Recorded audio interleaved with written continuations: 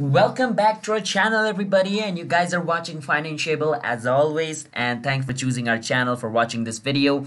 If you guys are old viewers, then welcome back to our new video, and if you guys are a new viewer, then don't forget to hit that like and subscribe to our YouTube channel Financeable, because we are posting videos just like this. So for future videos, you gotta stay tuned to our channel. Alright, so today's video is on how you guys can log into your crypto.com account. So I'm going to be showing you how you guys can log into a crypto.com account on a desktop, because in mobile it's pretty simple. You just got to download the app of crypto.com and just open the app, and it's going to straight up ask, do you want to sign up or log in? You got to click on login, and once you do that, you got to enter your information. But for the website version, it's a bit tricky and most people get confused, because in the website version, if you guys do not know, crypto.com's website is not that user friendly, because its main goal is to encourage people to use their app. So if they make their website user friendly, then the people are not going to use the app. That's why they're doing this, but they might change it in the future, but we don't care about that. I'm just going to be teaching you how you guys can log into it.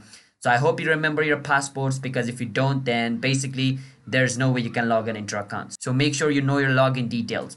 So first step, don't forget to hit the like and subscribe to our channel, right? And so you gotta go to this website called crypto.com, as its name says, crypto.com. Over here, scroll a bit down, and there's gonna be this different trade buttons over here. You can click on any trade button. So I'm just gonna go into Polkadot and go to exchange, and it's gonna take you to a page. Now wait for some time. Over here, you wanna click on where it says login at the top, and it's gonna take you to its login page.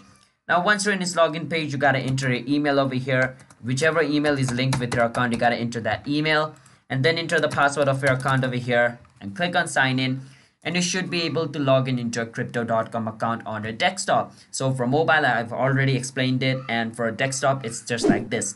So hope you guys understand. Don't forget to hit the like and subscribe. Bye bye.